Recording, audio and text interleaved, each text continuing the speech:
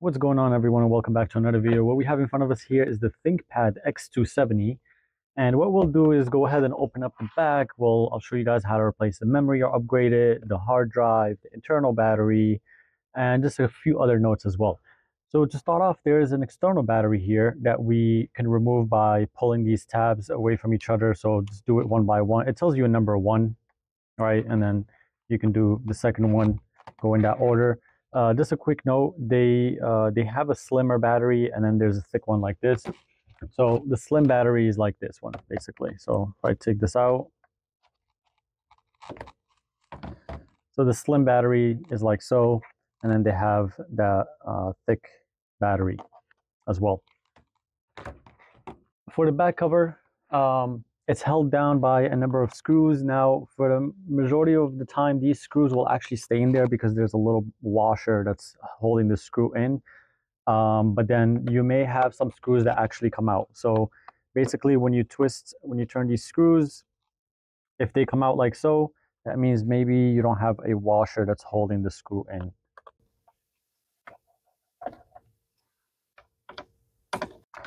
And just so you guys know, the screw, there's 1, 2, 3, 4, 5, 6, 7, and 8 screws. And then to remove this case, you want to try to put your nail to get this case opened a little bit, and just be patient with it.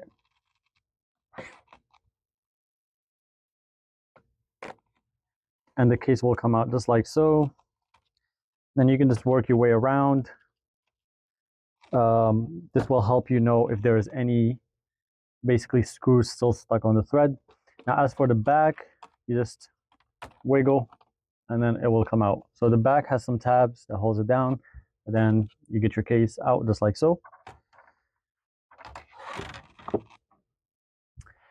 And here's our interior. So the first thing I want to start with, of course, is the internal battery. Now, before we work on anything else, we want to go ahead and unplug it. So the battery connection starts from here, and then you can just take your cable and then just wiggle it left and right slowly, and then it will come out. To remove this internal battery, it's held down by 1, 2, and 3 screws. And I just want to quickly note that you want to be gentle when you put these screws back on. Don't overdo it because the brackets are very fragile and they can break. So here's 1 screw.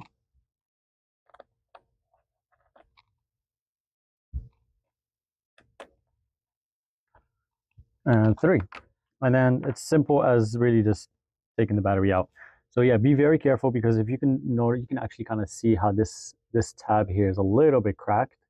So if you over tighten the screws, it will end up breaking these brackets. And then before I jump into anything else, now that we removed our internal battery, you can see our CMOS battery here exposed.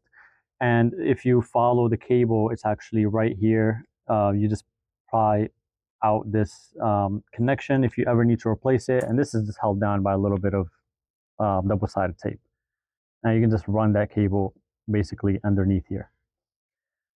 For the memory, there's these 2 tabs, and it's simple as pushing or pulling these tabs away from each other, and then your memory module will come out and you just slide it out, up and out. And this laptop currently has an 8 GB PC4 memory module. Now I'm actually just going to go ahead and put everything back as I'm removing them, except for the battery. So to put your memory module back on, if you try to put it the wrong way, it won't work because of the notch. So usually the sticker that has the information will be facing down. And you just slide it in, and then you push it down, and then you'll hear that click, and then you'll hold it in position. Now let's focus our attention here to the hard drive area. Now, it looks like basically an enclosure for a 2.5-inch hard drive or SSD, but this laptop actually has an M.2. Now, to remove this enclosure, there's 1 screw that holds it down. We'll remove that screw, and then this case will come out just like so. Now, of course, you still have to remove the connection here. And if we just use something. If you have nails, you can use that as well. But you may need to remove this cable a little bit out of the way. That's for the speaker. But then there's a little metal bracket, as you can see, that just came out like so. And then just wiggle this a little bit left and right, and then it'll come out just like so. Now, if I flip this over, there's another connection here on this side that you can also simply do the same thing. Just take out that bracket, and then pull this connection out as well. But I'll keep that on. To access our M.2, you want to remove these two screws that will remove this case cover. And then this will come out just like so. And there's our M.2. To remove the M.2, there's one screw that's always usually holding down the M.2. So let's remove that screw, and then pull it up, and then wiggle left and right, and it will come out just like so. Now this one has the one notch, and if we look here, we can tell why it has where basically the little barrier is. So that's the reason why. So for example, if I wanted to put this back on and put it in this way, of course it won't go in. But for the M.2, this one specifically is 256 gigabytes. Of course, you can buy and upgrade to 500, 1 terabyte. Now to put the M.2 back on, we'll just go ahead and push that in all the way. And then when you drop it, you'll see that it's perfectly aligned where the screw hole is. So we'll take our screw, put that back on, and then we'll take our cover here, align it with the screw holes, and we'll take our screws and put those back on.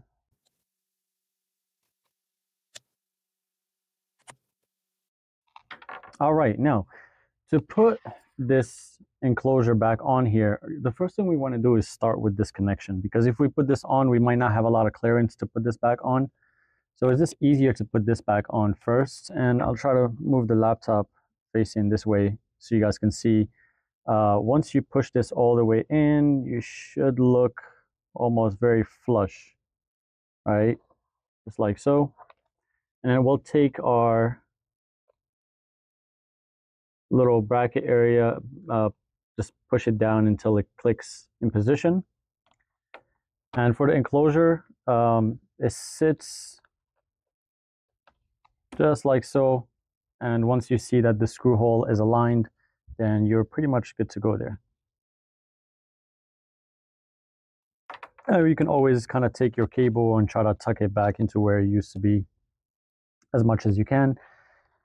And before I go ahead and put my battery back on as well, I just want to cover a few other things.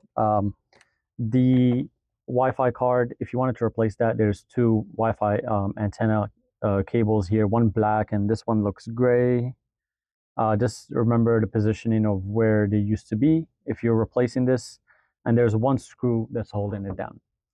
And then finally, if you have overheating issues, let's say you needed to reapply thermal paste, your heatsink is right here. I'm not going to really cover this in this video, but if it is requested, I will go ahead and do that in a different video. But the heatsink is held down by 4 screws, and it looks like the fan module most likely comes out with it. And then you just clean your old thermal paste with cotton swab and rubbing alcohol, and then apply a dash of thermal paste onto the CPU or heatsink, really varies. Now to put this battery back on, it sits right away into position. We can see here that our screw holes are aligned, and we'll take our screws and put those on hand tight and not very tight as well. So just a little bit. We don't want to overdo it and break those tabs. And then finally, we'll take our battery connection, plug it back into the motherboard, just push it with your thumb, and looks like we're good there. We'll take our cable and just tuck it into position here, and we're good. Now, of course, before you put your case back on, just make sure, just remember everything that you unplugged and make sure that everything is plugged into position. And very best practice is you can go ahead and put your case back on into position, and before you screw it on, flip your laptop, turn it on, and make sure everything is working. To put this case back on, just be very gentle again with the case, and just be patient with it, but you have to kind of work your way around. You'll see that, for example, some areas might not be pushed all the way, so we'll just figure out what's causing it. You may need to pull the cover away from certain areas and just push it down, and then this area here where the external battery is usually gets clipped into here, so we'll just push it.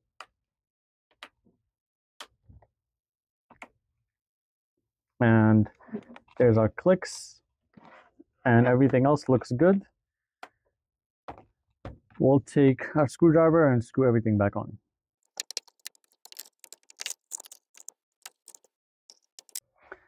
And then finally, we can take our battery and just simply slide it until it clicks on, and then we are good to go. Now, of course, we want to turn on our computer. In my case, I think I need to plug it in because this computer hasn't been turned on in a long time. So let me get you guys over here.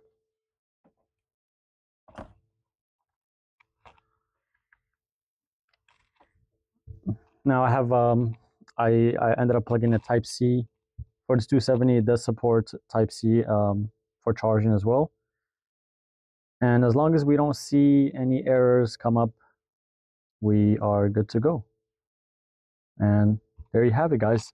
I hope that this video was helpful, and I will see you guys on the next one.